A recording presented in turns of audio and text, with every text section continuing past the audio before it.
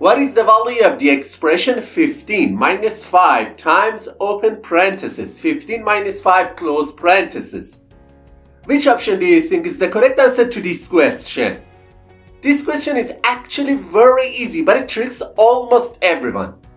Let's dive in and crush it together.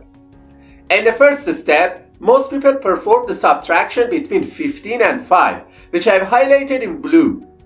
So, this expression simplifies to 10 multiplied by 15 minus 5 inside the parentheses.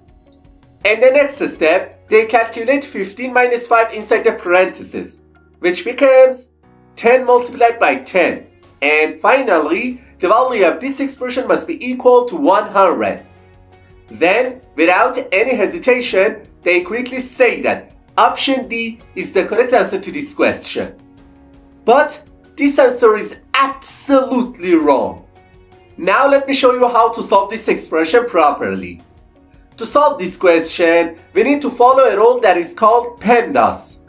In this rule, P stands for parenthesis, E stands for exponent, M stands for multiplication, D stands for division, A stands for addition, and S stands for subtraction. We have to follow the order of operations I told you, step by step from top to bottom.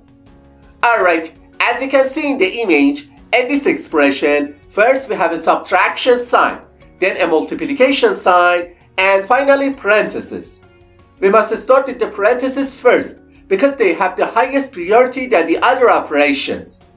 So, we can write this expression as 15 minus 5 multiplied by 10.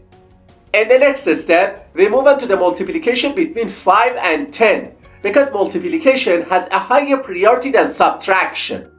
So, we'll write this expression as 15 minus 50, which finally gives us the answer negative 35. Therefore, option A is the correct answer to this question.